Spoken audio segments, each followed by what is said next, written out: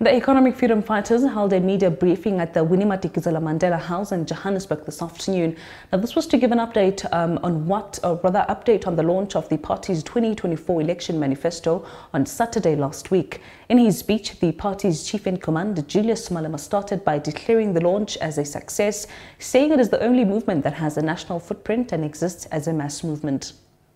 It is the only movement that has a national footprint and exists in every ward and voting district of South Africa.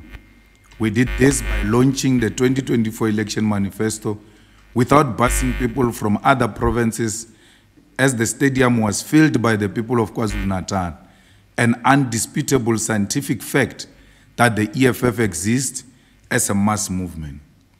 The EFF 2024 Election Manifesto and all the commitments we've made are a clear demonstration that our agenda stands for the benefit of the people.